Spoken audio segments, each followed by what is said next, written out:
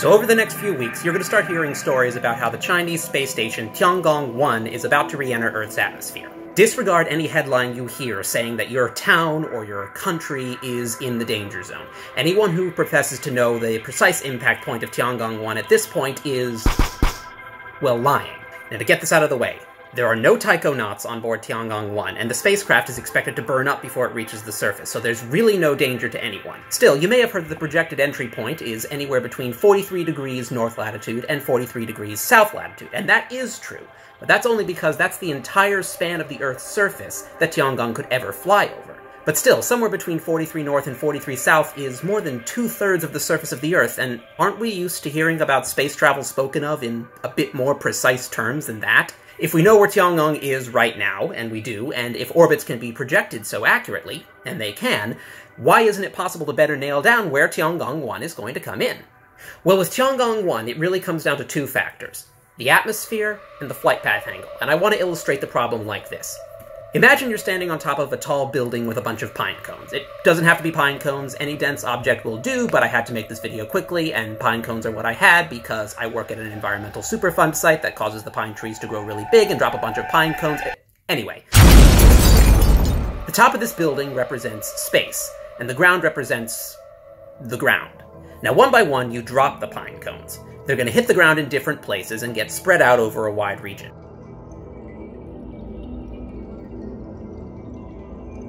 Now, using statistical analysis, we can quantify this region with what we call an error ellipse. The error ellipse has a downrange dimension and a cross-range dimension. And what the error ellipse means is that the object has a certain probability, say 68% or 95% or 99%, of landing within the ellipse.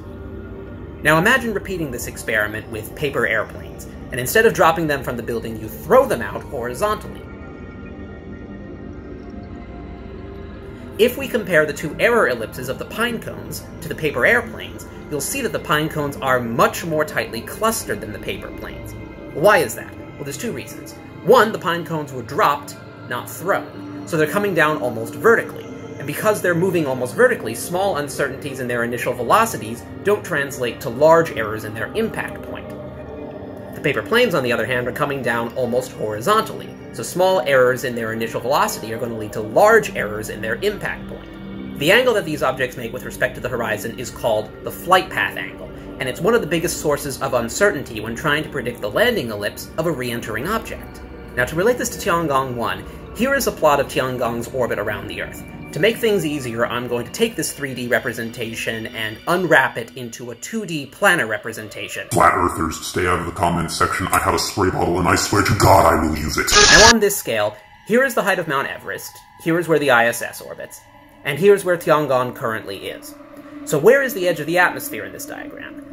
Well, it's somewhere around here. Remember, the atmosphere doesn't actually stop at some altitude, it just tapers away, getting thinner and thinner. So instead of talking about the edge of the atmosphere, we usually talk about the edge of the sensible atmosphere. The sensible atmosphere is the point where the spacecraft could no longer detect the deceleration due to the atmosphere. A spacecraft on a controlled re-entry usually comes down the steepest flight path angle it can get away with without burning up, and which is typically between 2 and 5 degrees. This means it only spends a few minutes in the atmosphere before reaching the surface. In such a short time, there's really not much time for atmospheric perturbations to stack up, and the error ellipse of such an object can be really small. But what is the flight path angle of Tiangong? Well, Tiangong is still in orbit. It is descending at a few centimeters a second, but it's also moving horizontally at over 7 million centimeters per second, orbital velocity. That translates to a flight path angle of only a few millionths of a degree. So instead of spending just a few minutes in the atmosphere, Tiangong has spent the last several months in the sensible atmosphere. That means we can only predict its re-entry to within a week or so. And since a week is a long enough time for the spacecraft to orbit the Earth 100 times, and since the Earth rotates under the orbital track once every day, that really means it's impossible to say with confidence where the spacecraft is going to come down at this point.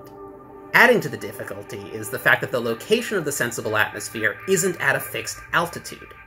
You know how weather maps sometimes show high-pressure regions and low-pressure regions here on the surface? Well, that exact same thing happens in the upper atmosphere. The Earth's atmosphere shrinks and expands throughout the day as it's heated by the sun. so the amount of air at a given altitude can change a lot in unpredictable ways. And after spending so many months in an uncertain environment, the error ellipse for Tiangong is really quite big enough to encompass almost the entire surface of the Earth. One more confounding factor, going back out to our pinecones and paper airplane analogy, you may have noticed that the paper airplanes are blown around by the atmosphere a lot more on their way down. This is a problem with predicting Tiangong's reentry as well. That, and Tiangong doesn't have a nice, simple aerodynamic shape like an entry capsule does, so the effects of the atmospheric perturbations are even less certain. If this sounds complicated, well, yes, this is literally rocket science, or rocket engineering. There's a reason why this kind of thing is difficult. But I do have good news. It's not going to stay difficult for long. Once Tiangong reaches around 150 kilometers in altitude, the flight path angle is going to start getting a lot steeper, a lot quicker, and the error ellipse is going to start shrinking very quick. And wherever it happens to be, if there happens to be people around, and those people have access to the internet, and they're checking their news feed at the time, those people are going to get about an hour's notice before the spacecraft re-enters and will get to go outside and enjoy the light show. Again, Tiangong is a space station. It's not designed to survive re-entry intact, so we aren't sure yet if any of the pieces are going to make it to the surface that are big enough to worry about. But even if they don't, a re-entering spacecraft usually produces a long and enduring streak across the sky. So rather than panicking about the nearly non-existent threat of orbital debris, I really hope people will take this opportunity to appreciate the fact that we have a chance of people observing something that usually takes place in the middle of the Pacific, where there's no one around to watch it. So in summary, it's really hard to predict where Tiangong 1 is going to come down right now because its flight path angle is so shallow, and the atmospheric behavior at this altitude is very hard to predict. Right now, all we can say is that it'll come down somewhere between 43 degrees north and 43 degrees south, somewhere within a few days of April 1st of 2018. But those windows are going to get much, much smaller as the re-entry gets closer.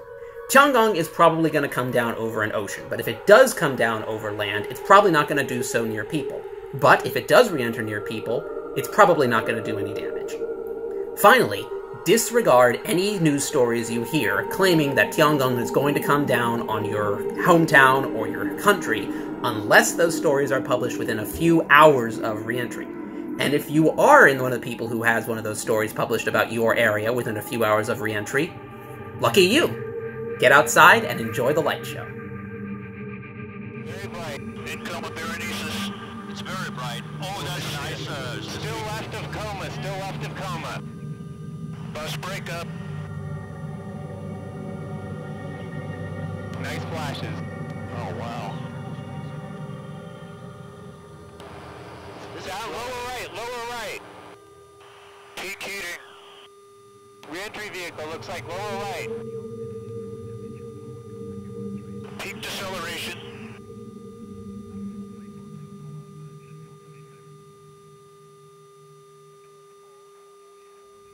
Kilometers. Can we get an altitude call? If you have a chance to look out of the window, look out of the window because the view is spectacular. Spectacular! Whoa! Break. Peter, tell me if we need to keep turning. The object is gradually moving by us. It is almost past. Okay, end screen. So I've been on YouTube for almost 12 years now, and I've never really gotten into regular content creation, mostly because I have a full-time job that I love very much, and there was just never any time for it. That said, over the last 5 years, I've been very happy to witness YouTube's successful transition from a mere entertainment platform to a platform for actual education and outreach. I still am interested in seeing what the medium of the short-form video essay can accomplish. I don't know if the market has been saturated of people sitting in a bedroom talking to their camera, using jump cuts to cover up the fact that they're talking from a prompter. I don't know if YouTube really needs another one of those. So I guess what I'm saying is consider this video my very temporary foray into the already crowded waters of the YouTube education space. If you're interested, here is a list of some already well-established education channels that with much higher production values and much better hosts who have kind of inspired me to take this step. If you don't already subscribe to these channels, please do so. They make great material. And if you liked this, well, comment, share, like, subscribe, and if you happen to know any other space topics that are not getting enough coverage, if it's something I'm interested in and feel qualified to talk about, let me know, and I'll try to make a video essay about it. Thanks for watching, and until I come up with a better name and catchphrase for this channel, thanks for watching.